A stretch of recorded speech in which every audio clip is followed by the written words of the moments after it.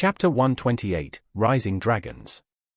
Summoning America by Diosdoritos M.D. November 12, 1640. Washington, D.C.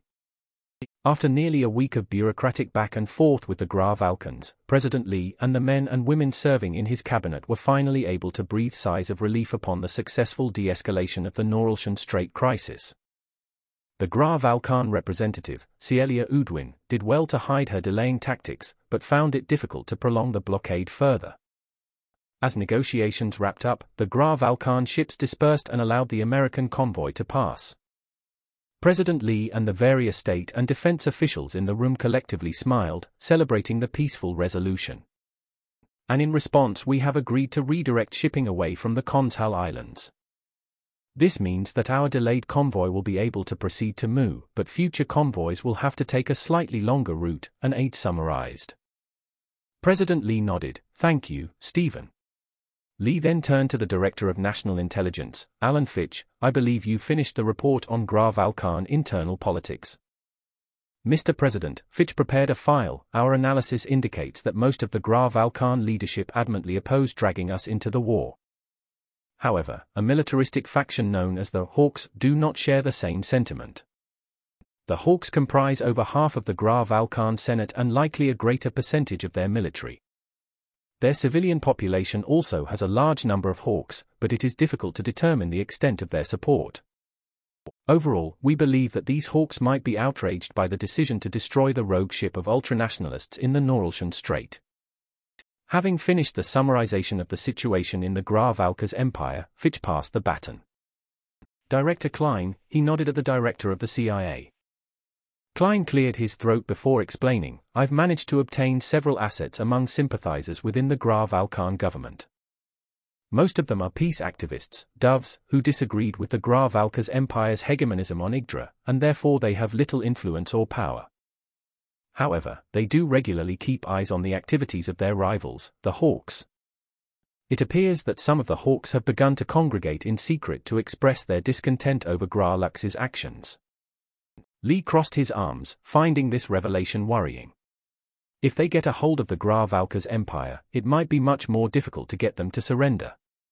"Do we know if they are planning anything definitive?" "Unfortunately, sir, we're still working on a plan to eavesdrop and infiltrate.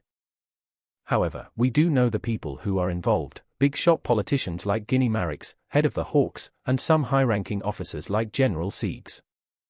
Klein's unbiased commentary gave way to a more opinionated analysis as he tried to make sense of the situation. "It's possible they may be planning a coup, but I honestly can't see how they can pull something like that off without the support of leaders like War Chief Pastall or Admiral Caesar." Lee gave Klein's theory some thought. "Could we somehow use this to our advantage?" "It's hard to say," Fitch commented. "It's possible we can make the Graf Alkans more open to negotiation by getting rid of these Hawks, but we would need to procure or fabricate substantial evidence that they are indeed plotting to overthrow Emperor Gralax. If there is a successful coup attempt, then your worries might come true. It'll be much more difficult to get the Hawks to surrender, and we might even have to land troops on the Graf Alkan mainland." Lee nodded. "See what you can do about it, and gather up information on the Emperor. If he truly does not want to fight us, then he might make a valuable asset when it's time to negotiate terms." "I'll get every last detail down, sir," Fitch said. Moving on, Lee said, turning to Secretary of State Gordon Hayden, "I read your report on establishing relations with a new civilization in my morning debrief." "The Oni, was it?" "Yes, Mr. President. After the 31st MEU successfully defeated the hostile forces besieging Esperanto, they managed to secure numerous POWs who were apparently being mind-controlled by a magical artifact." Lee tilted his head back. "Ah, yes, I remember now. General Bahara and his Obsidian Knights, huh?" Hayden nodded. "Yes. We've finally come to an agreement with their people and have decided to open a diplomatic channel under peaceful terms. The Esperantoans have also expressed a willingness to make contact, despite their history, and will be sending a delegation to tag along with ours. The mission to the Oni nation of Heiskanen is scheduled." While Hayden continued to elaborate on the State Department's plan to make contact with the Oni, an aide walked up to Secretary of Defense Robert Hill and whispered into his ear, President Lee noticed Hill's face twist in confusion, and then frustration before becoming dead serious. "Is something wrong, Robert?" Lee asked. Hill frowned, as if a grave complication had just fallen upon him. Satellites just picked up something concerning in the northern regions of the Holy Mauritial Empire, between its border with the Ima Kingdom. Thoughts ran through Lee's mind as he quickly sifted through the possible calamities that might have just occurred. Could the Gra-Valkans have somehow broken through Mauritial defenses? Did the Mauritials summon a new superweapon more powerful than the alien Pal Chimera? Eager to satisfy his curiosity, he asked, "What happened?" A flight of 3 immense dragons, close to 700 feet in length each, are currently flying over Renepolis on a heading toward the Arcticus Ocean, likely toward Hytale Base. "Here are the images from the satellite," Hill said, pulling up the pictures on his tablet and sharing them to the screens around the room. Lee's eyes drifted toward the screen behind him. The dragons that Hill mentioned were indeed massive, especially when compared to the towns and cities beneath them. Clad in all black scales, these beasts were like typical dragons from popular fiction, although far larger. "Well, I'll be," Lee said, mouth agape as he approached the screen to get a closer look.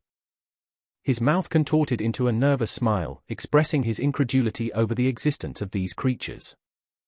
"I'm not surprised there are dragons, but man." A series of wows and woes spread out throughout the room as everyone processed the fantastical depiction on the screens. They wore a varied mix of expressions, from amusement to concern. Some were even outright fearful. "If these things are anything like Ghidorah, we're fucked," someone said. It was a valid point, Lee silently agreed. However, logic dictated that these things might not be as powerful as they seem, especially in light of their recent success against monsters like the Oji Daka and demons like Nosgarath. Dismissing his subordinate's worries, he immediately focused on the here and now. "Are they hostile?" Lee asked. Hill shrugged, "Most likely not.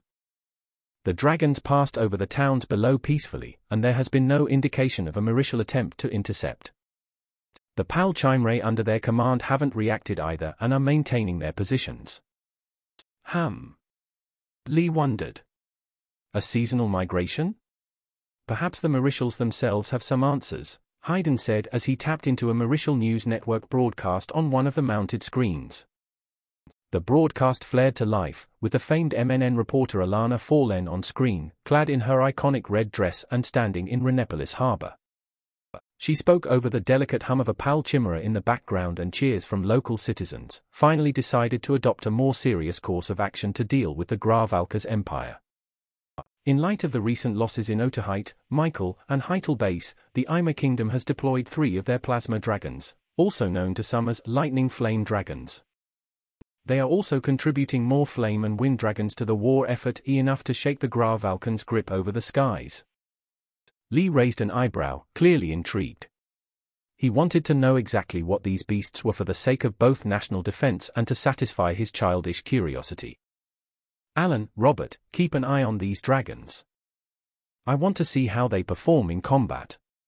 "Sir," the men said in unison, also eager to learn more about these plasma dragons. However, Lee's interest didn't stop there. The existence of these incredible creatures only meant one thing: the Ravernals had something better. "Note all that you can about their capabilities," he said. Apparently, Ima's predecessor, Infidragoon, had hundreds of these beasts and were still defeated by the Ravernal Empire. "Robert, I'd like you to work with Dr. Holden from the Magical Research Department. Something tells me a bunch of Amrams won't be enough for what we'll need to fight against," Lee said, the image of the Oji Daka tanking missiles branded onto his mind. San Francisco, California. A lone man approached the entrance to the downtown San Francisco Public Library branch, hoodie fluttering in the wind and book in hand. His young features and the backpack he carried matched all the characteristic appearances of a student. A perfect disguise, he thought as he entered the building. The man then walked up to a nearby counter, presenting the book to the clerk. "A day later and you would have been late," the clerk scolded in a teasing manner. The man laughed it off. "You know I would never do such a devious thing to a lady such as yourself." The clerk giggled in response. "Well, are there any more books you want to borrow?" "No, thank you. Actually, I'd like to use one of the computers again, the man said. Sure thing, the clerk responded. The computers at the tables over there are available, she pointed toward an empty portion of the library, let me know if you need any help. The man smiled. Outwardly, it appeared genuine and friendly, but internally, the man couldn't help but smirk at the Americans' freedoms. Through their excessive liberties, he and many other operatives had managed to glean countless details on modern technology. Although they couldn't do much to replicate American technologies, they were able to learn enough to push along the development of their own technologies at a much faster rate. With knowledge from American books and the internet, they made valuable strides in the fields of electronics and propulsion, even gaining some intelligence on American tactics. While he couldn't determine the credibility of tactics shown in fan fictions about a certain modern meets fantasy story, he couldn't deny the usefulness of official military field manuals. Of course, after reading so much about the Americans, the man had no doubt that they completely dwarfed the Graf Alka's empire in all aspects, from technology to economy. If faced with war, the Graf Alka's empire would have no hope of winning. Although mostly useless against the Americans themselves, the details have proven helpful in aiding the war effort against the EDI.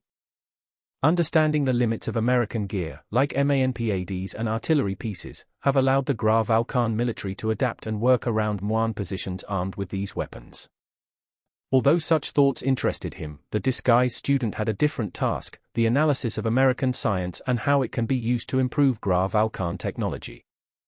It was currently impossible to accomplish this mission by infiltrating American companies, considering they have little knowledge of American technology to begin with, but one tool allowed them to achieve more than anything else in their history: Google. It was the first thing that graced the screens of the computers, and the best thing that the Graf Alkans used to their advantage. The disguised student sat down, ready to study American attempts at integrating magic into their civilization. He typed magic into the search bar and immediately navigated to the news tab. There, he found something interesting, a series of articles from major news providers about IMA's plasma dragons. Curious to learn more, he clicked on the article on the official MNN website. His eyes widened in shock as he read on and saw a video from an MNN news crew that captured the splendor of the plasma dragon. It was about the same size as their current Hercules-class battleships, putting the puny Wyverns and biplanes in the Mu continent to shame. Too engrossed in the article, the man didn't even realize that two men in black suits had approached him. "Watcha looking at there, buddy?" The Graf Alkan spy looked around, caught off guard. By the looks of their outfits, it was clear they belonged to an American intelligence agency. And by the looks of their faces, it seems that they too had their attention caught by the article. Taking this chance to escape, the spy jumped out of his seat, but soon tripped over one of the agent's legs. "You got somewhere you need to be, bud?" An agent asked as he positioned himself between the spy and the exit. As an information technician from the Graf Alkan Bureau of Intelligence, the spy wasn't trained extensively on counter-espionage, instead relying on his disguise and subtlety to evade detection.